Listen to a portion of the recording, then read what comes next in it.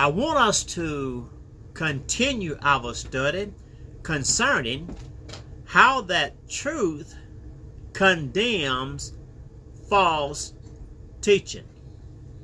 And we made the point on last time that there are false teachings that is being done throughout this world. And we pointed out the fact that there are those who are teaching that there are many ways to heaven. But when we looked at what the Bible had to say, we saw that that was not true. There's only one way to heaven, and that is through Jesus Christ, our Lord. And today we want to pick up with another point, and that is there are many people who feel like that the Word of God is insufficient. That is, we need more than just God's Word in order to know what God will have for us to be saved. But I want to point out the fact that that is not true. There are many people who use manuals. There are some who use catechism and discipline and other books to guide them in their worship and in their teaching. But that is simply not true. To say that we need some other book other than the Bible is false doctrine. And I want us to point out this morning how that it is false, because the Bible teaches otherwise. When we consider what the Bible says, first of all, in the book of John, chapter 8 and verse 32, there the Bible tells us, and you shall know the truth, and the truth will set you free. So what I need to know to be set free, what I need to know to make it to heaven, I can find it in the Word of God. Now, in 1 Peter chapter 4 and verse 11, there Peter is speaking to those people. He said, let him speak as the oracles of God. If any man speak, let him speak as the oracles of God.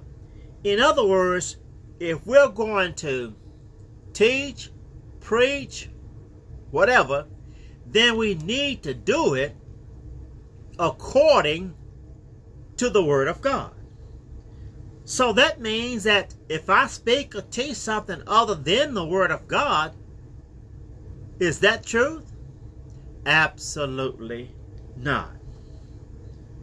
Then again, in the book of Ezekiel, chapter 2, and verse number 7 says, there the Bible says, speak my words unto them.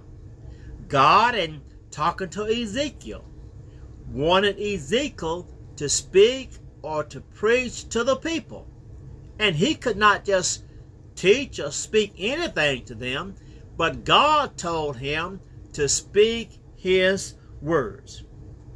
Speaks my word unto them, Ezekiel chapter 2 and verse number 7. Then again we have in the book of Acts chapter 8 and verse number 4. There we have where those people were scattered abroad. They were being persecuted. But yet and still, the Bible tells us that they went everywhere doing what?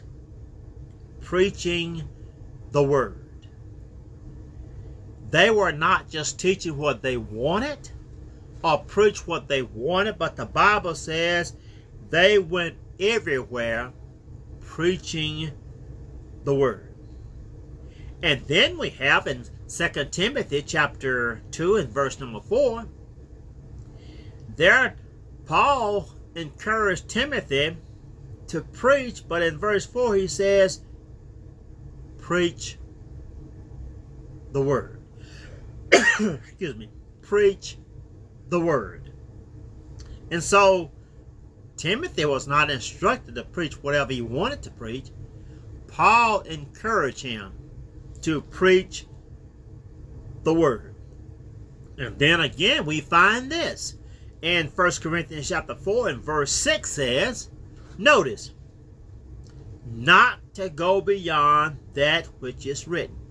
Paul encouraged the Corinthians not to go beyond that which is written. And that is exactly what we do when we use manual and discipline in other books other than the Word of God. We go beyond that which is written.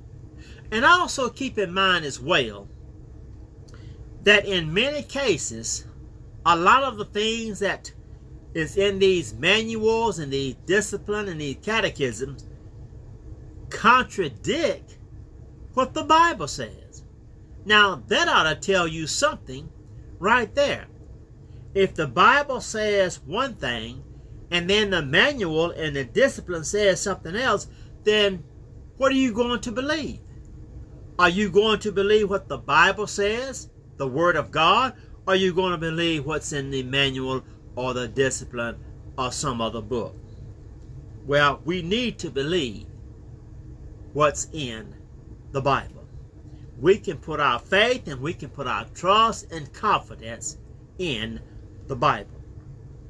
The prophet said in Numbers chapter 22, in verse 18, notice what this prophet says here. He says, I cannot go beyond the word of the Lord. Jesus said in Mark chapter 16 and verse 15, there him speaking unto his apostles, he told them to go into all the world and preach the gospel to every creature. He didn't say just go and just preach whatever you want to preach or teach whatever you wanted to teach, but they were to preach or teach the gospel. Well, why is that? Because according to Romans chapter 1 and verse 16, it is the gospel that saves. The power to save mankind is in the gospel. That's why they were encouraged to preach the gospel. In Matthew chapter 11 and verse number 5 says, the poor had the gospel preached unto them. What was preached to the poor? The gospel. Because the gospel is God's power to save. The writer of Hebrews said in Hebrews chapter 4 and verse number 2, for unto us was the gospel preached. What was taught? What was preached? The gospel. Because it's the gospel that saved. Paul said in the book of Romans chapter 1 and verse 16, he says, I'm not ashamed of the gospel of Christ. Paul wasn't ashamed of it. Why? Because he says, he goes on to say, for it is the power of God unto salvation. Why would you be ashamed of that which can save your soul if you are obedient? You shouldn't be.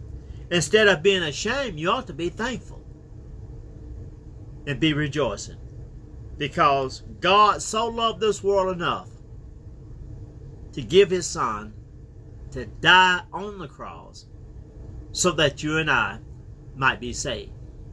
And according to 1 Corinthians chapter 15, that is what the gospel is all about. The death, the burial, and the resurrection of Jesus Christ. Also, in the book of Philippians chapter 1 and verse 17, Paul says this as well concerning the God. He said, I am set for the defense of the gospel. He was set for the defense of the gospel. In other words, he was ready to defend the gospel. Not something that he felt or whatever, but he was ready to defend the gospel. And you and I need to have that same kind of attitude. Just defend the gospel. Stand up for the gospel. Preach the gospel. And if we preach the gospel, if we preach that which is truth, it will condemn false teaching every time. Also in the book of Luke, chapter 11 and verse 28 says, "Blessed are they that hear the word of God and keep it." So you can be blessed, you can be happy by keeping what? Not just anything, but by keeping the word of God. And in Proverbs chapter 30 and verse number 5 says, "Every word of God is pure." So my friends, see how that truth will condemn false teaching every time. Whether people are teaching many ways, we know that the Bible said there's only one way. Whether people are teaching folks from other manuals and discipline and other books other than God's word condemn it every time. So, as human beings, as those who want to make it to heaven, let us strive each day of our lives to make sure that we know what the truth is. And in order to do that, we're going to have to spend some time in studying God's word, because it is the truth that will set you free. And if I can help and encourage you in any way in obeying the truth, then please let me know. I see that my time is gone, and I appreciate you for yours. Until next time, we bid you a pleasant good day. Together, all I need.